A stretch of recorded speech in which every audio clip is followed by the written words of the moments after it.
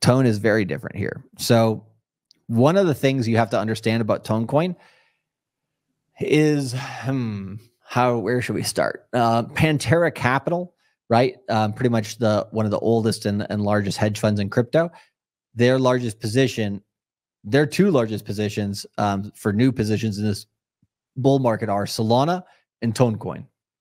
Interesting, right? The reason why they got Solana is because they got such a cheap deal off of FTX bankruptcy. They bought a bunch of the Solana they had left. Good for them, right? And then Tonecoin, they struck a deal in the background with Pavel, the CEO, and probably some others. Said, hey, we like this investment. We're gonna go as hard as we've ever gone in anything by buying Tonecoin, right? So you can see here. I bet you Pantera has been DCAing into this since April 29th. Why?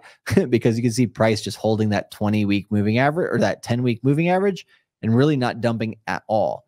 So you're not really scouting for bottoms here. You're really just looking to buy this before it goes crazy. If we did get this next 60-day cycle as a left translated cycle, and we dump into that early August period, then maybe if you're lucky, you get this back down to like $6. But yeah, this one is probably going to move sooner rather than later. This looks very similar to when Bitcoin, let's see on the weekly here, and we turn that off. Bitcoin, like here as an example in December, right? It went up into that December period, chopped sideways, had a really hard time dumping, and then continued after the ETF approval. It's kind of like that here with Tonecoin, right? You went up, you have some bullish news happening with it. It's kind of creating higher lows, and then boom, it makes another crazy run up. If you were to say it might make another run similar to this first move here, something like 124% increase. So let's say from around this median range. And this is just, stab in the dark on upwards price a little bit.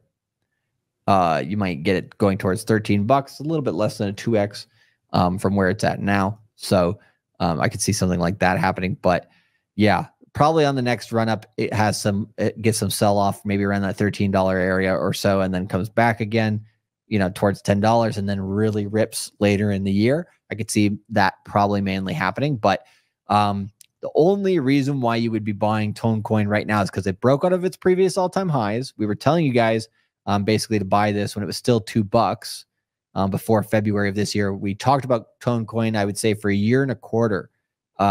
So that was pretty much from around this period here, around $1, under $2. We were talking about Tonecoin. I have to go back and check exactly, but around that area. And it just stayed around that price for the longest time. It was $2 until February this year. And then boom, it's gone crazy, right? And this is just the beginning for Tonecoin. It probably gives you similar access to Solana, I would say. But if we take a look at, do we have a sold to tone ratio yet? We do not.